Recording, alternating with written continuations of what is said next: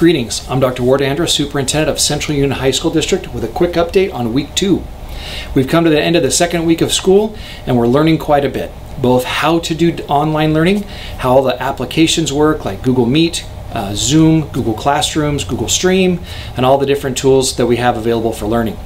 Both our students are learning how to navigate all this, and so are our teachers, as it's new to all of us. There are no veterans in this right now within our organization, so we're all learning, so thank you for your patience.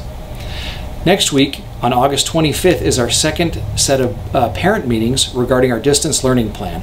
And that'll be on Tuesday the 25th at 11 a.m. and 6 p.m., but only in Spanish.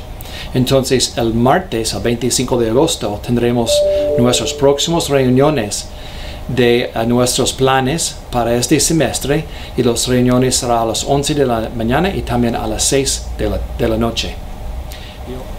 We're pleased to announce that next week we'll add meal service at remote locations around the county within our district for families that aren't able to drive in to El Centro.